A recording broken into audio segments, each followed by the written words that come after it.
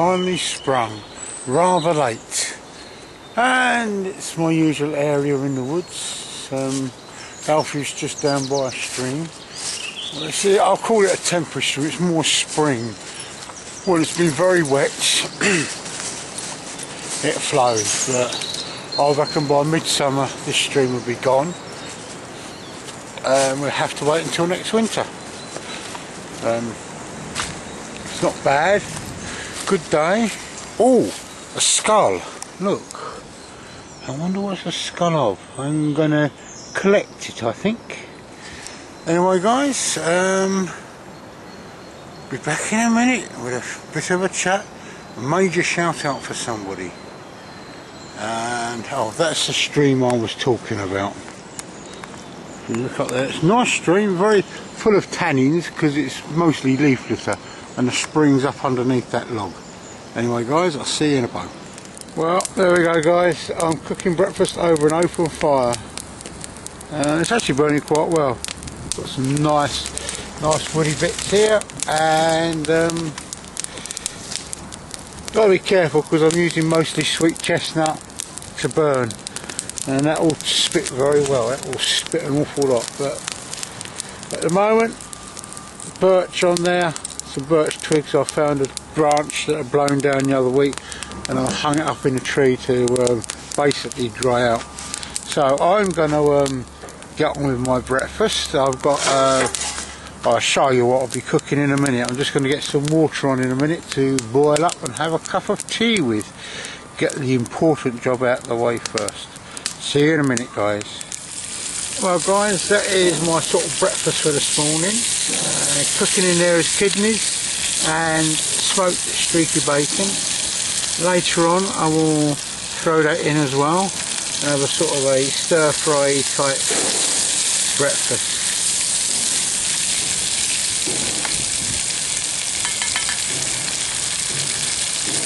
I'll put the pan straight on the fire. Could have had a little griddle set up to drop the pan on, but you know, I've cooked this way before and it's always worked out quite well for me, so I'm not too bothered. Should be quite a nice day. It's incredibly windy today. I mean, really windy. It's almost blown the fire out a couple of times.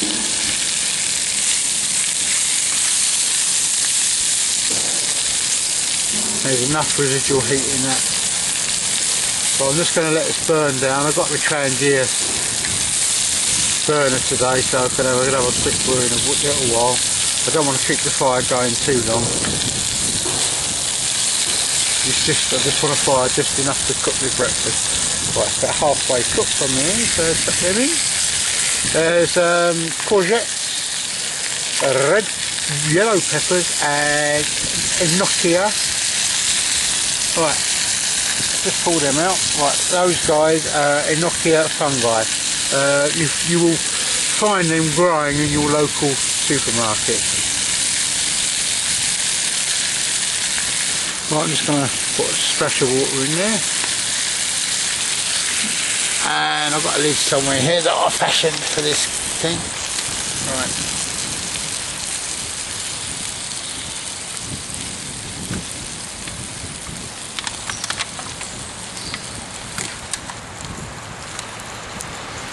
And I finish my tea off. Well, there you go, guys. I'm just going to let that cook away now. See you in a bit. Very nice. Very nice. Very tasty, this.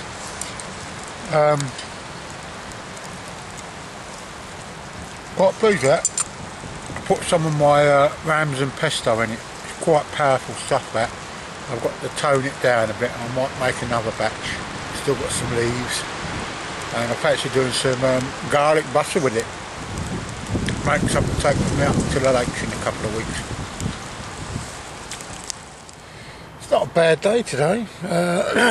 Believe it or not, 1 or 2 spots of rain. I mean, it really was just 1 or 2 spots of rain about, well, I suppose about an hour and a quarter ago, just when I was starting to set up. My first real fire of the year. Quite enjoyable it was to get together too. I brushed out best part of this year because it was just so damp. Everything was just so damp, and it wouldn't be so bad if it was a dry cold that we got. We could get fires going without too much effort. It takes a lot of effort to get a fire going around here because the weather is damp. Oh, second brew.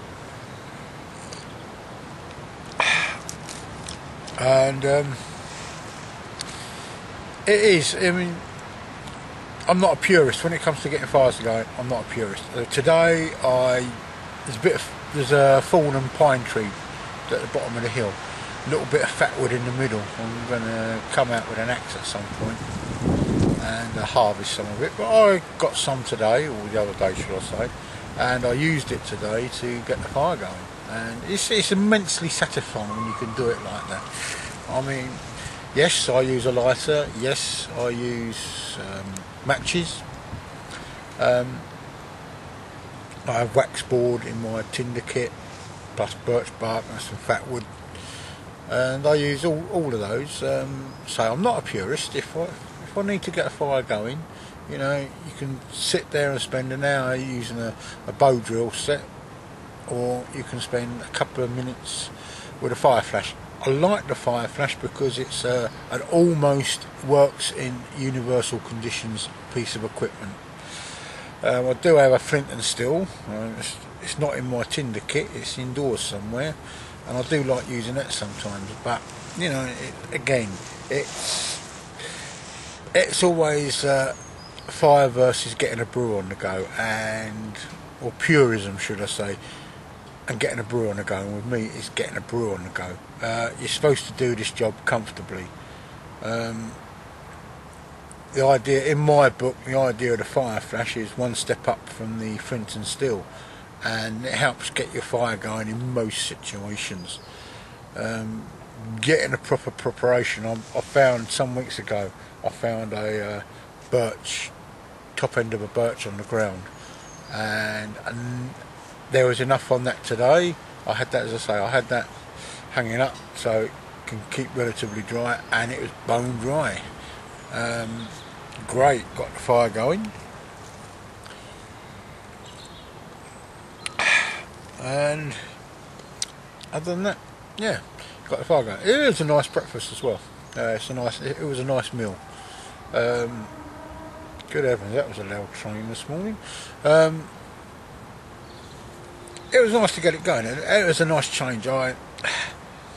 For some reason, I've gone off having fried eggs in the woods. It sounds bizarre really, but it's just, I don't know, it's just that whole fry up thing, you know. It's with the meal, with what I did today, I mean, I stir fried it more or less, which also, and then I added a little bit of water and let it sort of stew a bit. Not a lot of water, just enough just to sort of keep it moist.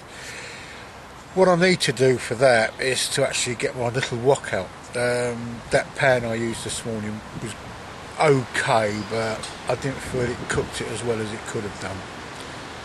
It took a little bit longer cooking, but that could have been the wood, that could have been the wind as well. As far as the sort of bushcrafty, outdoorsy, woodsmansy world goes on, not a lot has happened really in the past few weeks, well, particularly in my neck of the woods. I'm going away in a few weeks, back up to the Lake District for a long weekend. The Spring Forager. Looking forward to that. Foraging bits of foraging food up in the Lake District, and cooking pigeon maybe. Some of the stuff is supplied, some of it we go and get ourselves. It's good to have that mixture, because in a real sense it's very much what we do. Very few of us, I should think, actually 100% forage our food when we go out. It's great just to go out with, say, a little bit of, say, a bit of steak or something, and then hopefully count on the hope that you're going to find some forage greens. Talking about greens, I made some pesto. The first pesto of the year. from Ramsden's, and boy was it powerful. I think I overdid the Ramsden's a bit, and the cheese and the ground almonds have been lost in the mix. It's nice, it's great on sausages, and I put a little bit in my meal today. It adds a bit of seasoning. What I'm going to do is make some more up, but I'm going to try and do it. I followed the method on this recipe card and it didn't come out as well as I thought, so I'm going to try it sort of a back to front method. I'm going to put the olive oil in first, then drop the cheese, and then feed in the wild garlic little by little, so I'll get a more liquid consistency with the pesto rather than something that resembles a green paste, which, I mean, pesto means to grind into a paste, but I would like something a little bit looser. Great for stirring around your pasta. Great for having in mashed potatoes. We put some in our mashed potatoes the other day and it's really nice. It's got pale green mash.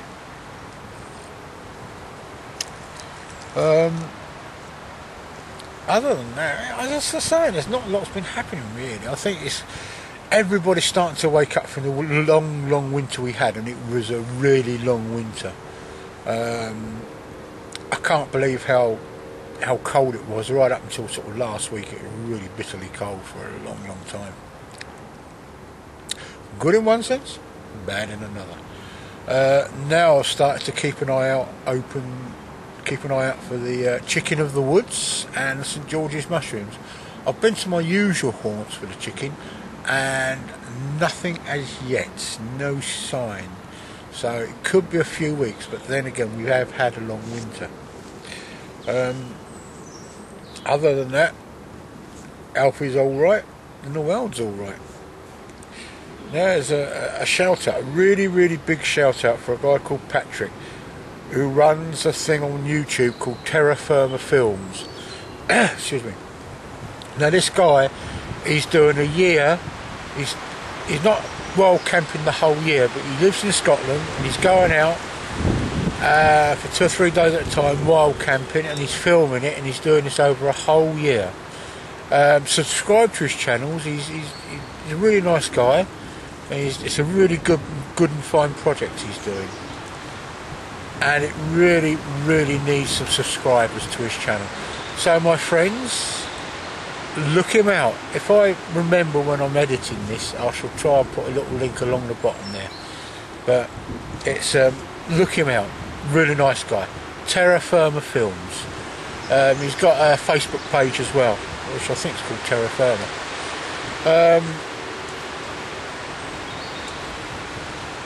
Some odd bits coming up. I saw a bit on the news this morning about how moths hover. That was quite interesting. If you got access to the BBC website, look it out on there. Quite an interesting piece. And big thing about bees at the moment.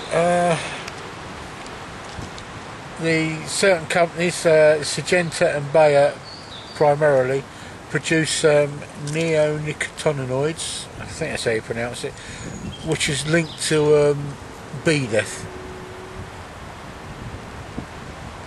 And I think I may have seen one bee so far this year.